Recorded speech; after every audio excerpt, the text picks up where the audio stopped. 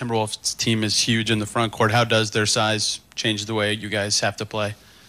We got to be tougher, I think, on rebounds. But other than that, we have a tall front court ourselves, and they have to guard us. And, I think we did a good job of taking advantage of certain situations, but, not the outcome we wanted. I feel like they took you guys out of your game a little bit really early in this one. In the beginning of the first quarter, what did you see as what they were doing so well to slow you guys down? I think we took ourselves out of our game. I think we have to get off to better starts.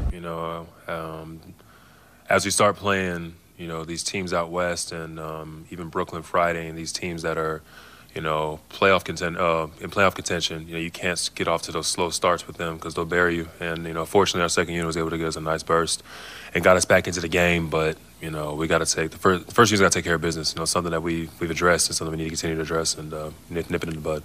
You had a big game yourself tonight. What did you see from their coverages that allowed you to have such a big one? It was just what you said in the beginning. I knew they were bigger. I haven't been picking and popping a lot this year because I've been able to take advantage on rolls and on smaller front courts. But, bigs have trouble guarding me. And I know that I take advantage of my spots, and Coach puts me in a good position to do so.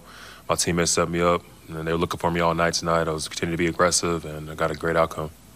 What did you think of your own dunk over McDaniels in that third quarter?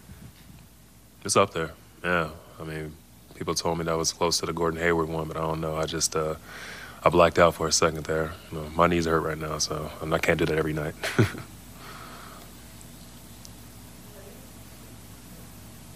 Addressed this already, but I think they scored 74 points in the paint. I think it beat you on second chances pretty bad. Just what were some of the sort of the breakdowns you saw, just kind of keeping them away from the rim?